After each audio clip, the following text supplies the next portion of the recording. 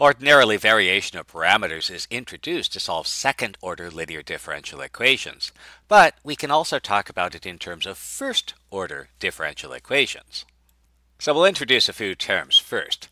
A differential equation in y and its derivatives is said to be homogeneous if all non-zero terms include a factor of y or one of its derivatives. So for example, d5y over dt5 plus y cubed dy dt equals y is homogeneous.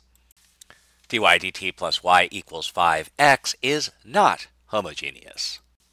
Now, fair warning, at least that's one meaning of this term homogeneous. Context is everything, and homogeneous means several different things, even within differential equations.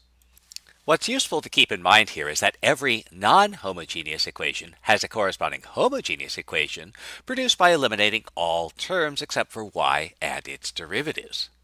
And so the $64,000 question is, can we use the solution to a homogeneous equation to solve a non-homogeneous equation? Well, I hope so. Otherwise, this will be a very short video. So let's proceed as follows. Suppose we have a first-order linear differential equation.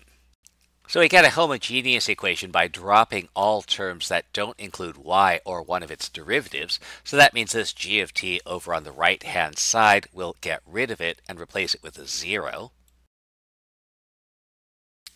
If the corresponding homogeneous equation has u of t as a solution, then we know that du dt plus f of t times u of t must equal to 0. And that's because u of t is a solution, so it must make the differential equation true. But wait, there's more. We also know that c u of t is also a solution for any constant c. You should prove this. And so we might hope that the solution to the non-homogeneous equation is somehow related to c u of t. So I've got to come up with an ansatz, a wild, educated guess of what the solution might be. In this particular case, to obtain a solution, we'll allow the parameter c to vary. In other words, we'll let c be a function. And you might wonder if we're allowed to do that. And again, in life and in differential equations, it's useful to remember that it's easier to obtain forgiveness than permission. If it works, we're in good shape. Now, since we don't want to work too hard to get our solution, for convenience, we'll assume that it's a function of t. So our solution to the differential equation will be y of t equals some function of t times u of t, where u of t solves our homogeneous differential equation. And now we just need to find c of t.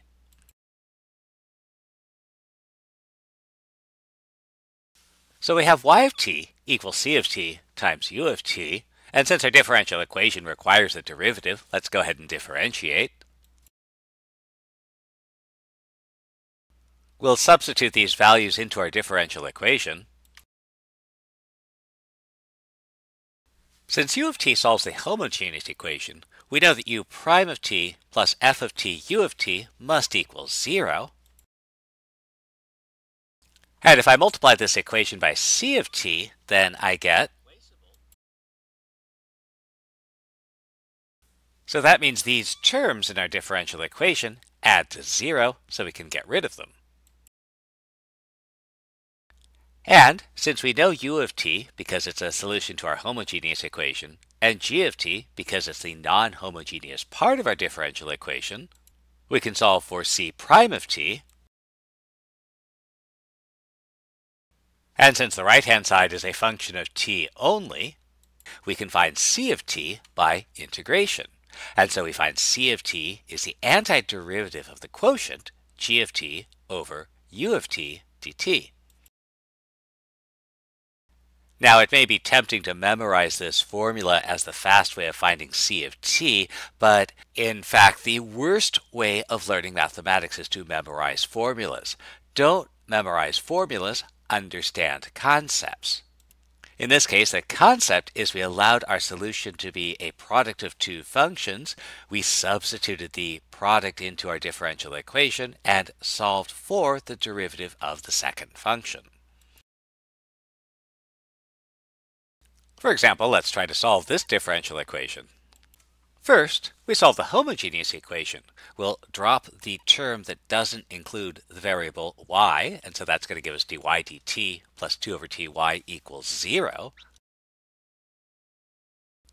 And this turns out to be a separable differential equation, so we'll separate and solve. And we'll absorb all our constants and everything so we get a nice function of y. And so our homogeneous equation has solution c over t squared. So in the homogeneous equation, c is a constant. So now we'll assume that c is some function of t. So now we assume y equals c of t over t squared and substitute. So we find our derivative. We'll replace it in our original differential equation. And these fractions are messy, so let's get rid of them by multiplying through by t to the fourth. We'll clean up the algebra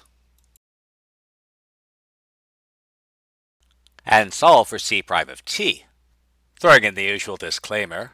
Provided t is not equal to 0.